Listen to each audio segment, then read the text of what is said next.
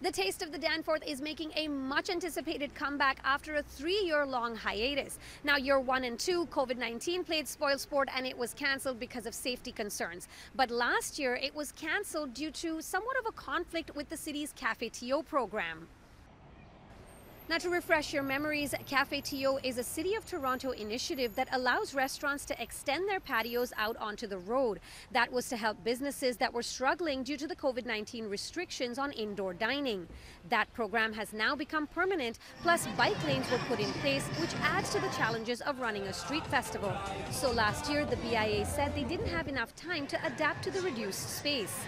This year, those hurdles have been overcome with the help of event planners, and the executive director tells me the festival has been reimagined. Many people will experience the same things that they've always loved about the festival, and then there'll be some new things that are new to the festival this year. But the reimagined piece really speaks to how we coexist with some of the infrastructure that currently exists in the road that didn't exist in 2019 when we last did this festival.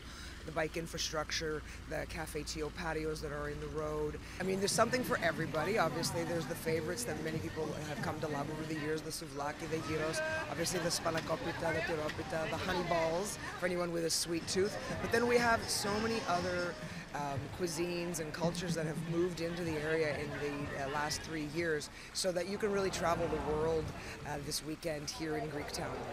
And a reminder that the Danforth will be closed from Broadview to Jones starting at 10 a.m. on Friday through till 3 a.m. Monday morning. For City News, I'm Dilshad Burman.